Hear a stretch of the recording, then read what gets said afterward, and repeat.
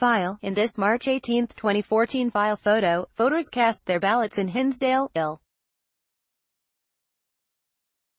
A new poll by the Associated Press NORC Center for Public Affairs Research and MTV finds that most Americans ages 15 to 34 think voting in the midterm elections gives their generation some say about how the government runs, and 79% of this group say leaders from their generation would do a better job running the country.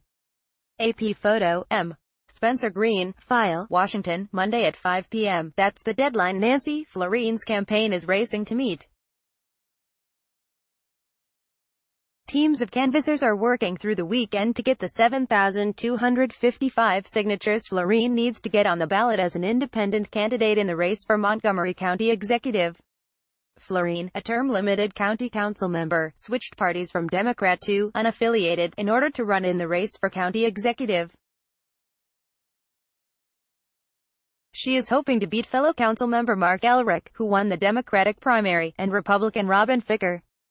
After the June 26 primary, a partial recount in the Democratic race put Elrick ahead of businessman David Blair, but Floreen declared there was no mandate.